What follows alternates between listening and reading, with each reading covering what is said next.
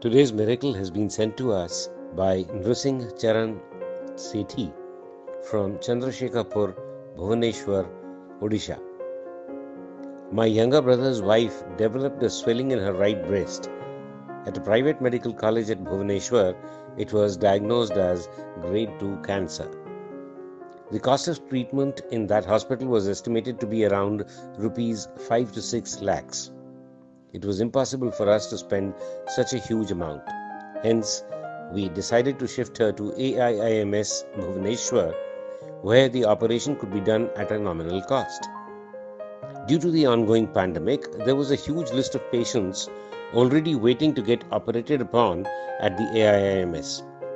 It was absolutely impossible for us to get an early date for the operation. Miraculously, by the grace of Shri Kalki, we could get an early date for the operation within 15 days. The operation was scheduled to be held on February 2021.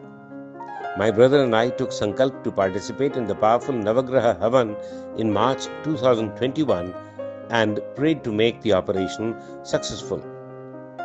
The operation was successful. By divine grace, cancer had not spread to other parts of the body.